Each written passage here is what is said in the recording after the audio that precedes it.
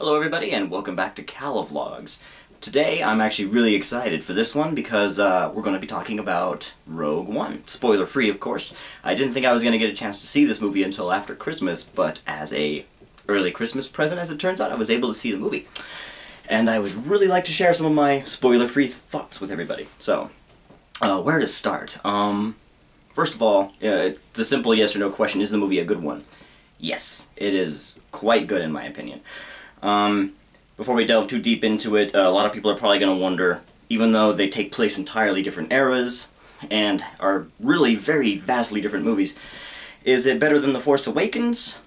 In my opinion, no, because I am part of the group of people who loved The Force Awakens. I know it has quite a few haters, or at least people who found it disappointing. I did not, but I don't really want to get into Force Awakens discussion because that's not the point of this particular video. We're talking about Rogue One, a Star Wars story, which, by the way, for everybody who thinks that the A Star Wars Story subtitle is kind of cheesy, kind of dumb, I know I did, don't worry, it's just for marketing. It's not in the movie. The title in the movie is just Rogue One.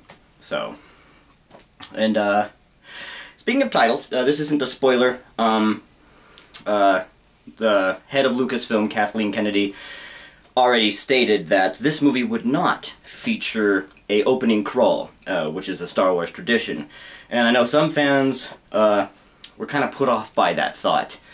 Now, I understand why they didn't do it, and I, for the most part, agree. The reason they're not doing it is because they want to keep the traditional scrolling letters for actual episodes of the saga, and that makes perfect sense.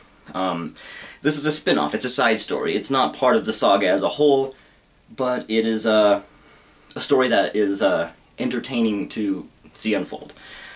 Now, I'm fine with that. Once again, not really a spoiler, the movie does say a long time ago in a galaxy far, far away first. And that makes sense. It's basically an equivalent of saying once upon a time. It sets the scene, it tells you where the story is happening. And that's cool, and it says that, but because it says that, you expect, like it's instinctual, to have that, title. And it doesn't do that, so that was kind of jarring. So I'm kind of on the fence. Should they have included the a long time ago, yada yada, or not?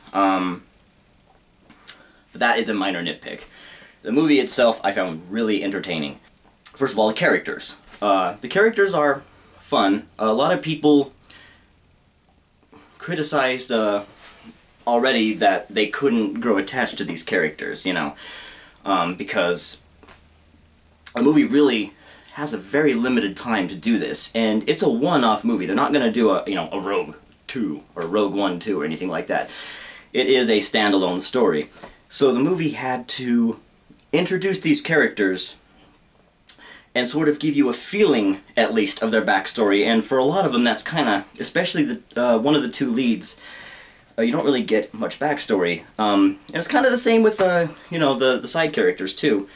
You get glimpses into their backstory, kind of a feeling of who they are, but they can't really devote a lot of time to the characters' backstory for development and whatnot. So they really have to work with the time that they have. And in that regard, I think they did a really, really good job. The main character, Jyn, obviously, since she's the main character, you're going to get a lot more of her backstory, and sort of her backstory is integral to the overall plot of the movie. I can't go into too much detail about it. But yeah, she was good, and so was the other lead, the male lead. But I think I agree with most people who say that some of the side characters were actually more entertaining or more fun to watch. You've got the droid character in this movie who's sort of there to provide a comic relief. He's fantastic. You have the blind Force worshipper dude who's in the trailers, and he's actually my personal favorite. I think he is awesome. But really, I think all of the characters had awesome moments. And this movie is very action-heavy, and whereas a saga movie tends to have kind of a lighter side to it, even the darker ones like Revenge of the Sith, you have that sort of hintings of Star Wars whimsy, or in the case of some of the movies, you know, a lot of whimsy. This is a very grim movie. It's not as dark or as brutal as some critics are saying it is. I still think that it's tamer than Revenge of the Sith. But it's a hell of a lot better than Revenge of the Sith, too. And, you know, as far as the prequels go, I actually really like that one still, in spite of its shortcomings. It tells the story of how the rebels got the plans to the Death Star in the first place. At the beginning of Episode 4, Princess Leia has the plans to the Death Star and the Tantive 4, the rebel blockade runner, as it's being chased by the Star Destroyer. But this tells the story of how those top-secret plans were acquired by the rebellion in the first place. Now, this story's actually been told before in the old canon, which has now been rebranded as Star Wars Legends. The character Kyle Katarn stole the plans, and you actually got to do that in the video game Dark Forces. Now, going in, even though the movie looked cool from the trailers, that Star Wars fanboy in me was still kind of thinking, well, you know, I really liked Kyle Katarn. You know, I used to pretend I was him at recess at school, way back in the day. And I did like the story of Dark Forces. However, the way they do it in this is much more elaborate, much more entertaining, much more interesting, honestly. In the game, you know, as the character Kyle, you go into the Imperial base, and, you know, you fight some stormtroopers, and, you know, you pull some switches, and finally, you know, once you get to the end of the level, there's the plans. You grab them and done. It's not that easy, and it shouldn't be. This is the Empire. Those plans are heavily guarded, obviously, and getting them is quite an ordeal for the heroes. The action in this movie, as I said before, it's really action-heavy. It is amazing. There are things in this movie which I do like better than some things in The Force Awakens. And, you know, it's vice versa. Force Awakens I still prefer. A lot of people think I'm a little easygoing with movies, and I am more easygoing than some. My wife, Thunder Kitty, has grown actually harder to please with movies over the past few years. And even she thought it was really good, and she's more picky than I am. The effects in this movie. The effects in this movie are really good. The CG characters or things in the movies look pretty much photoreal. The droid character, K2SO, he looks like he's really there, and that's really hard to do with CG. Even today, it can be difficult. Now, without giving it away, there are at least 2, maybe more, characters from the original trilogy who make an appearance in this movie, but the only way that's possible, because this is 30 years later, and yet it takes place, like, you know, days before A New Hope, have to be created as CGI characters. Now, do they look perfect? Definitely not perfect. I mean, you look at them, you can tell that's a CG character, but it doesn't detract from the movie for me. Suspension of disbelief, people.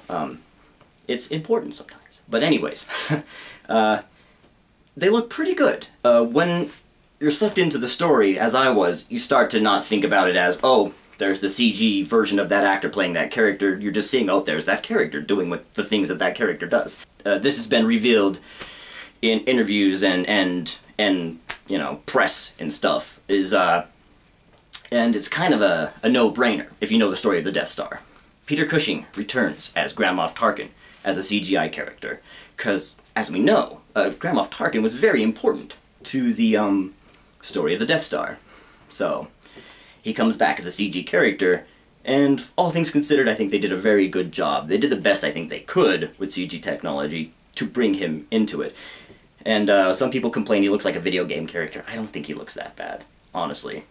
This character, if any of you have seen Tron Legacy, where they created a younger version of Jeff Bridges for the character Clue, it's a lot like that, except I don't think it looks quite that bad. I mean, that didn't look bad to me when the movie came out, even though it did to some people. It's sort of like the next level. They've improved on the technology. It looks better than that, I guess is what I'm trying to say. But it did not detract from the movie at all. In fact, that character is very important to the story, as I said earlier. So you have to have them in there, and what they did, you know, really works. Darth Vader.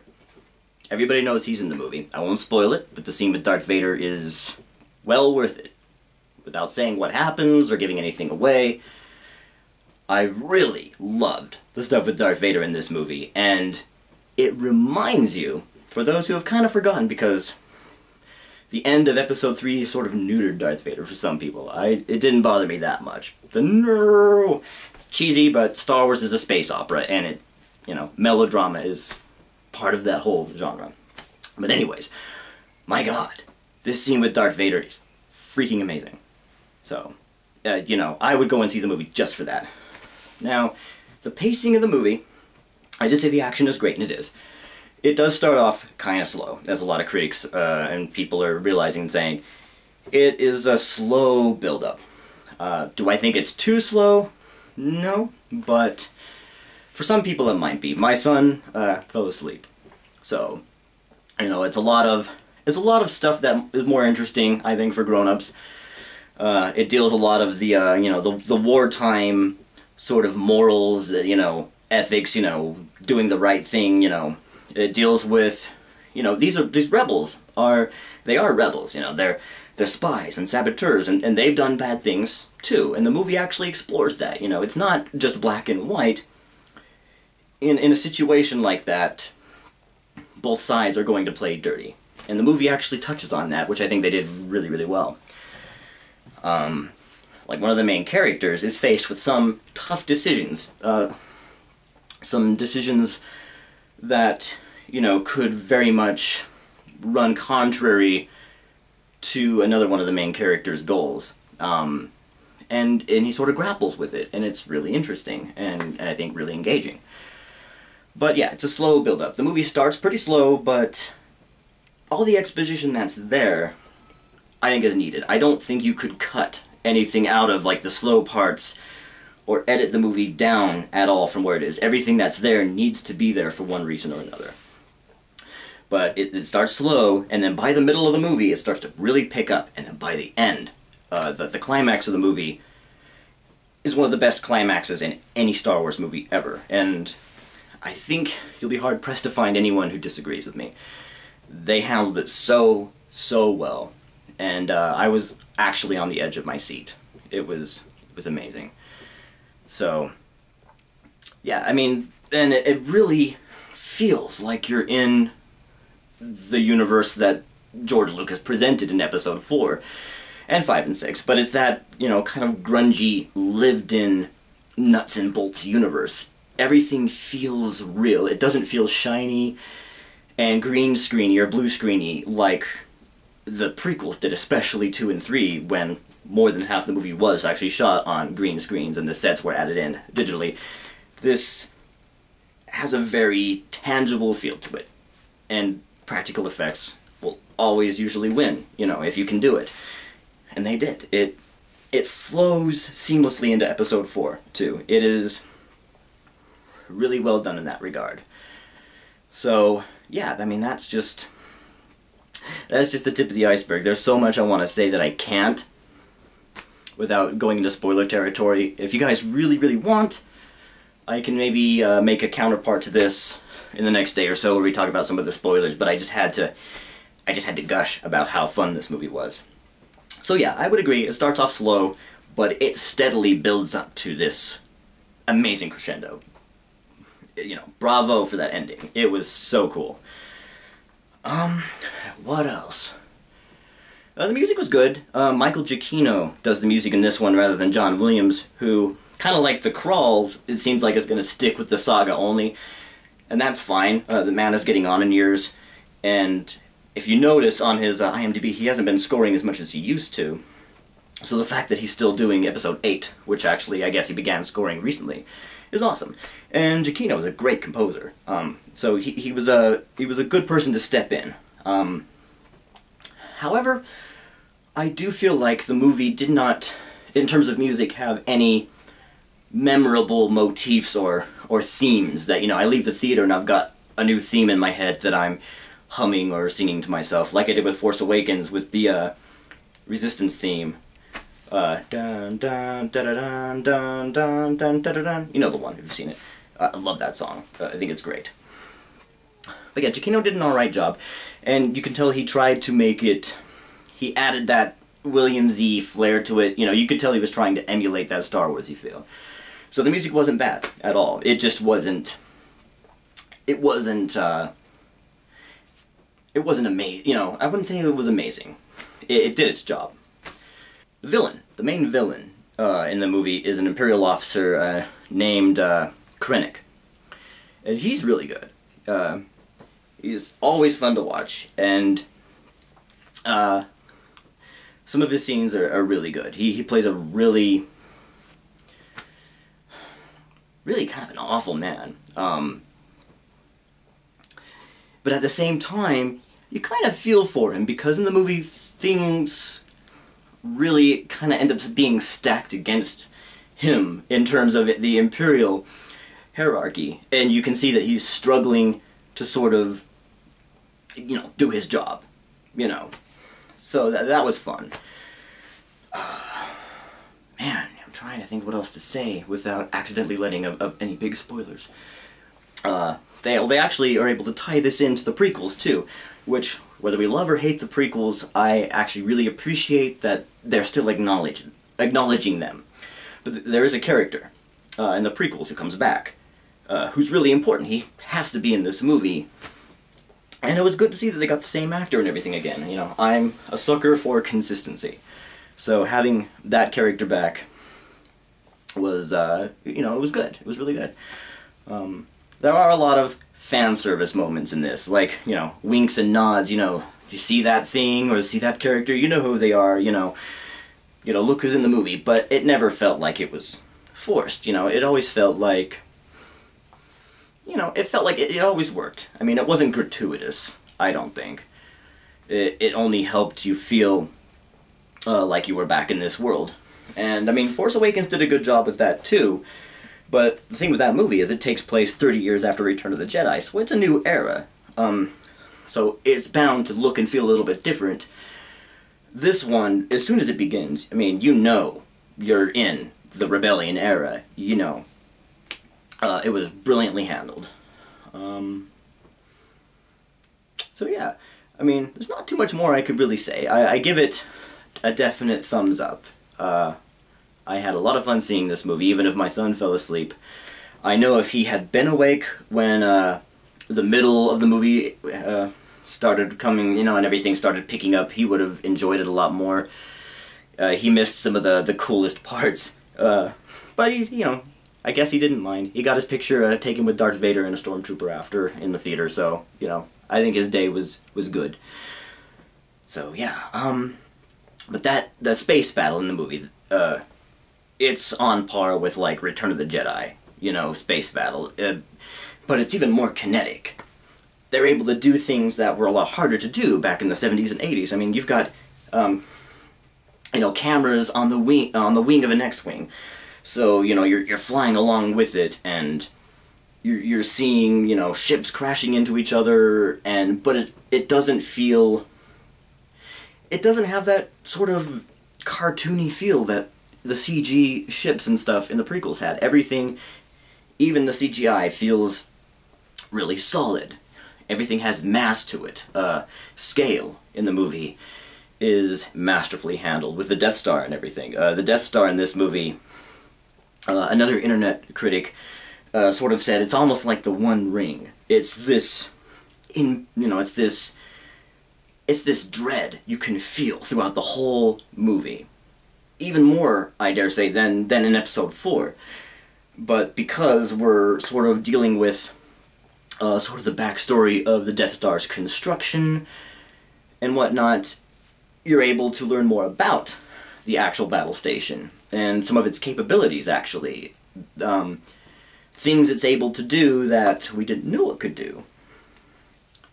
Which is kind of cool. I mean, it's nothing huge, but just, you know, little things, little details. This movie is filled with little details, but they're all there to enhance the viewing experience. You know, the filmmakers, the director, and just everyone involved did a really good job bringing us back to, you know, circa Episode 4, Star Wars Galaxy.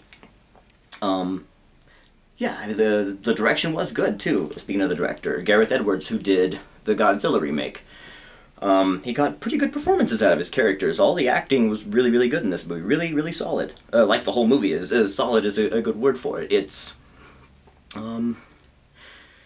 yeah, even like chemistry between characters. I felt like while the characters weren't as likable as the new leads that were introduced in The Force Awakens, they were still quite interesting, and I did grow to care for them.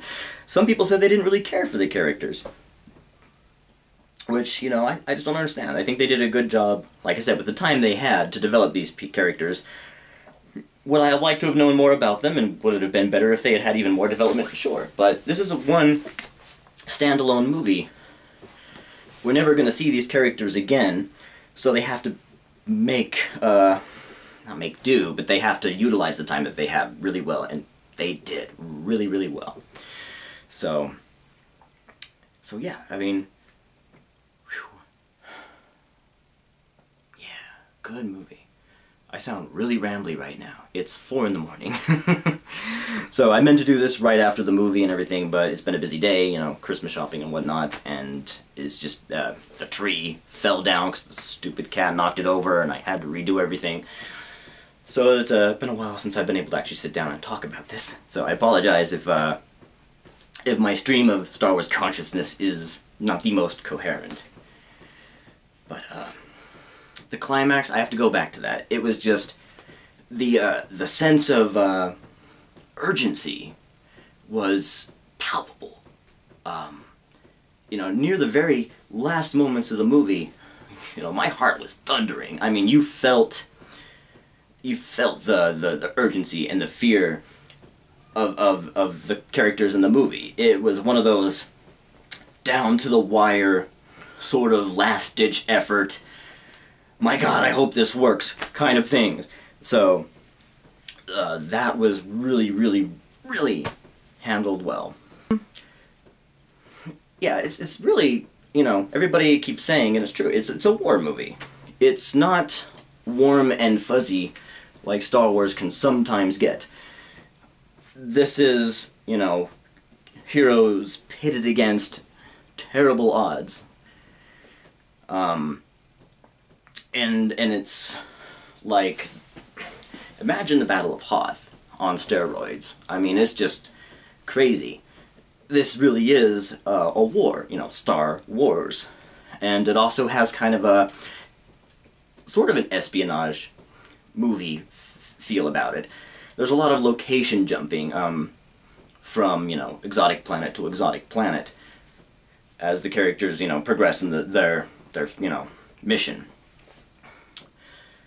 And for some people that might get, you know, a little confusing, because brand new worlds are being, you know, names are being thrown out left and right and whatnot, but I don't think it detracted or anything.